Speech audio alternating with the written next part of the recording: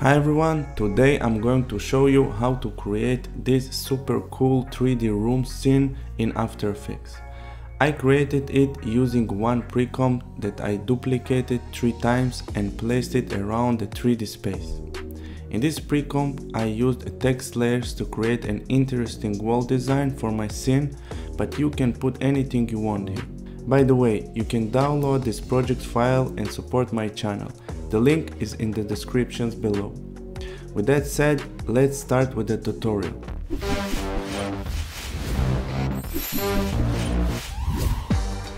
Alright, so first let's create a full HD composition, set the duration to 10 seconds and the background color to black. Now let's create the wall design. You can create a text layer like I do. You can download the font I'm using for free. The link is in the descriptions.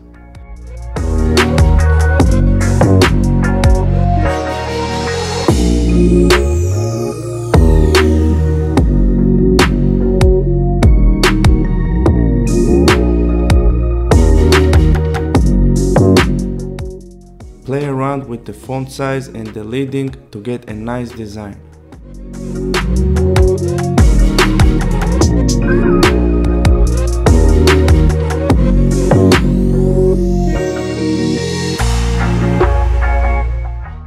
Make sure you place it inside the comp boundaries. Now we can duplicate this pre-comp using Ctrl or Command D and change the font style to fit the design.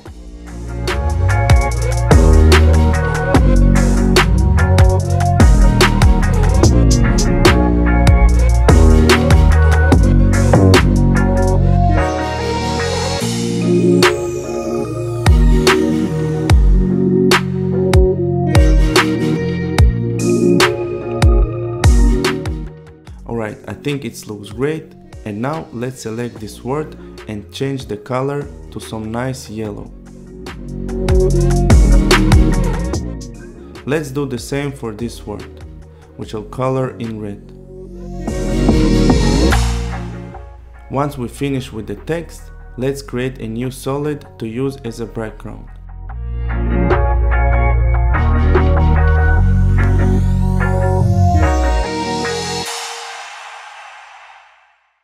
Now let's bring this layer below all the layers and pre-comp all the layers we have created. Let's call it wall, make sure both are selected and hit OK. Awesome, so now we have a pre-comp for the wall. And before converting this layer to a 3D layer, let's move its anchor point down here. You'll understand why we did that in a moment. Hold down the Ctrl or Command key while doing that. This way the anchor point will snap to the point. Okay, now let's convert this layer to a 3D layer. Click here if you can't see the 3D function. Next, let's create a new one node camera with a 15mm lens to achieve a dynamic camera angles. Now let's move the wall backward in a 3D space and duplicate it using Ctrl D. And now select the bottom layer and press R to rotate it in the X rotation axis for 19 degrees to use it as a floor. That's why we placed the anchor point in the lower part of the layer earlier. Alright, now let's duplicate this pre-comp, bring it up, press P and place it up here to use it as a ceiling. Great. Now let's adjust the position of the camera and set the Z-axis to get a nice angle. Next, let's move to second one, create a keyframe with the current value and then navigate to the beginning of the timeline. Here we'll move the camera to the left until the scene is out of view. Finally, at second 2, we'll move the camera to the right until the scene is out of view again. I think it looks great, and now let's expand the missing areas of the walls in the scene. For this we can use the motion tile effect. Now let's adjust the output width while checking how that looks at the beginning of the animation. We can set it to 600. Awesome. Now let's copy the effect and paste it onto the ceiling and onto the floor as well. Now you can play around with the face property of the effect to get a more randomized look.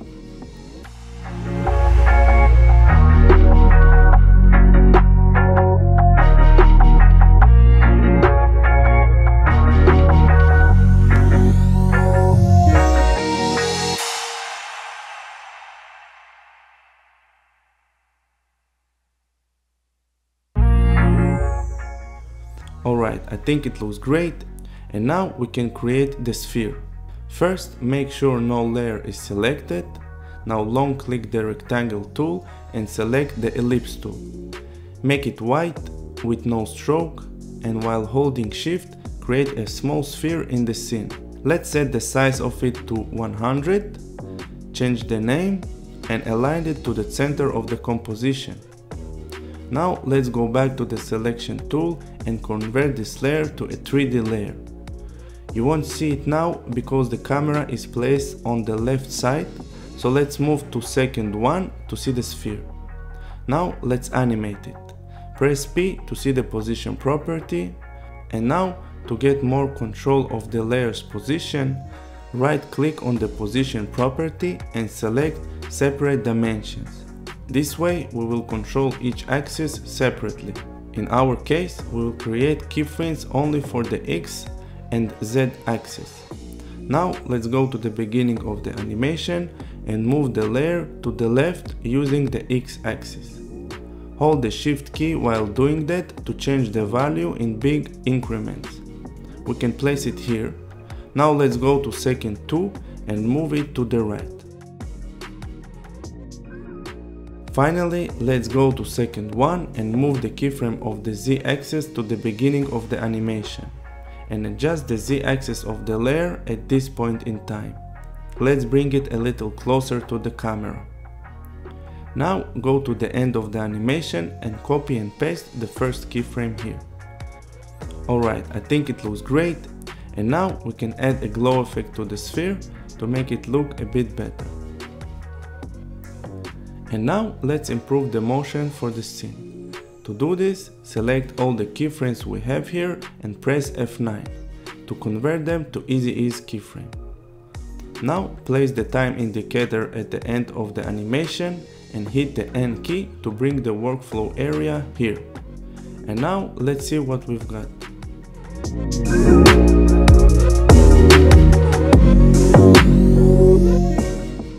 As you can see, there is a small pause in the animation at the first second timecode. So let's fix it real quick. First, let's fix the motion for the camera. Select the position property to choose all the keyframes at once, and then enter the graph editor. Right click and ensure that you are using the speed graph. Here you'll see that the motion in this part is at 0, causing a pause. To fix this, select the problematic keyframe and double click on them. In the keyframe velocity panel, check the continuous function and then raise the keyframe slightly. This looks much better now, and to improve the motion even more, we can adjust the handles to the sides and it will create a slow motion effect for the camera's movement.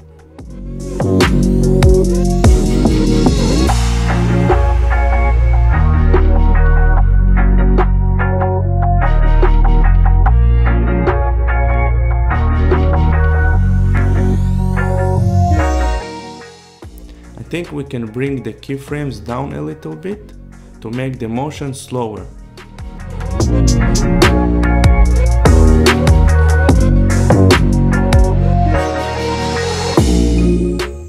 Looks great.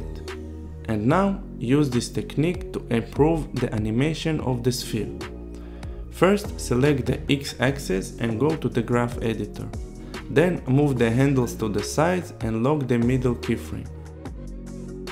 Bring it up a little bit and see how that looks.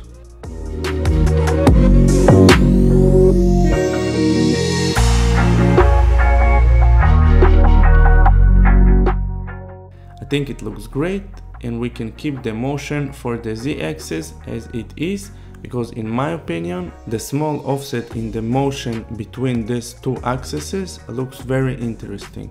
Alright, let's finish the tutorial by adding a cool depth of field effect to the scene.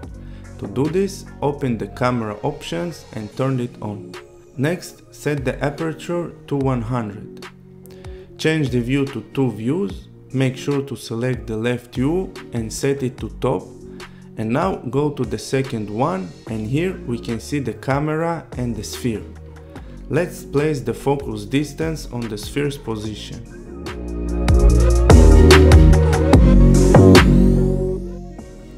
Now create a keyframe for the aperture and set it to 40. Now go to the beginning of the animation and change it to 0. Do the same for the end of the animation. Finally, we can easily ease these keyframes and see their final results.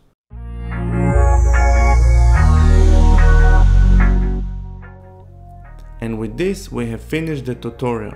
Thanks for watching. I hope you enjoyed this tutorial and I will see you in the next one.